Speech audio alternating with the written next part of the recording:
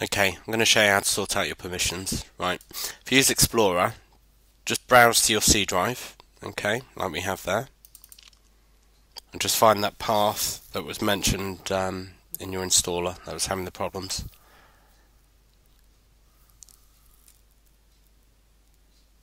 Okay, so go into Program Files.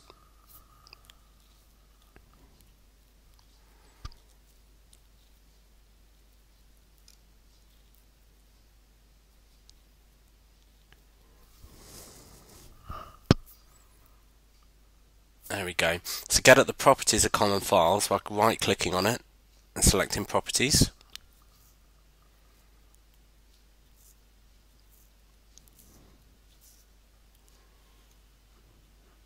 There we go.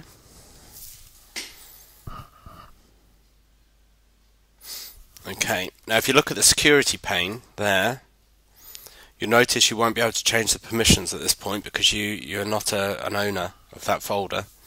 So I'll show you how to change that first.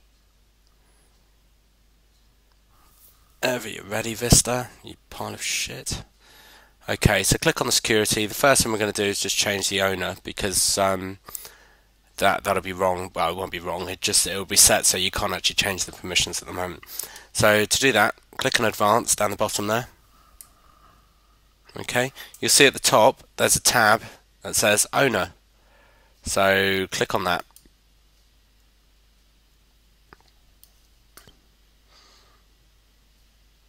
Alright, you see that the current owner is System. Now, if yours is a fresh install, the current owner will say something like Trusted Installer or something like that.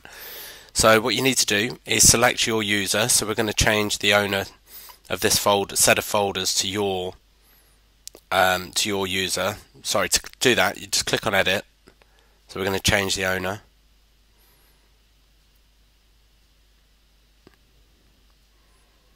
We might get the user account control pop up. There we go, so say continue.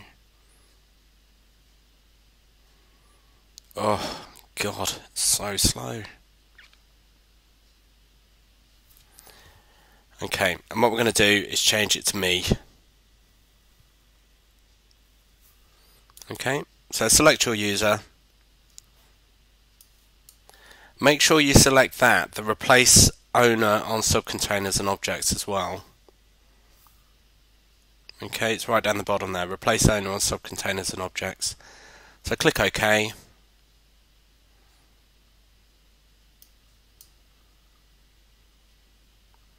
Wait for a minute while it sorts its life out.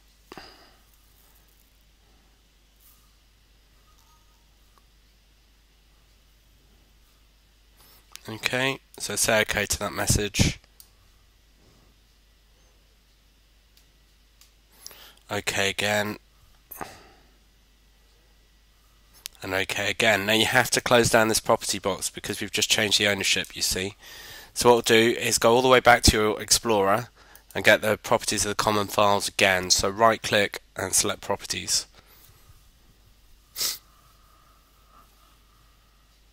There we go. This time we'll be able to edit the permissions because we've got permissions to do it. So this time go to your security tab. Okay. To edit the permissions, just click on Edit. Alright, now the first thing, we want to make sure that System, okay, has full control.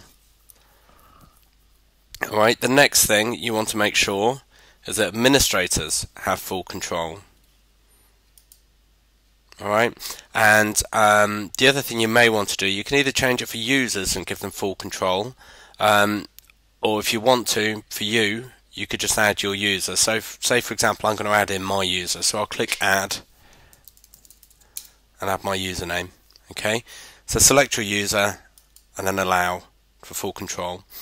The system or the administrators will probably have fixed this issue, but just to make sure, we'll add your user as well.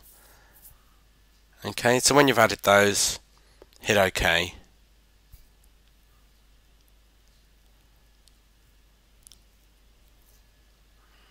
It'll take a moment. And there we go. You should see now at the top there you'll have your user in there with full control. You'll see that System's got full control. and administrators. Okay, and if you wanted to, you could have done for users as well. Okay, now click OK, and then try your installation again. Hopefully that should sort it out for you. You may have other permissions that are a bit screwy as well. So if you do, let us know what other folder it'll be, and then basically it'll be the same permission issue. So just make sure that your user's got the full rights to that directory. Should sort it out for you.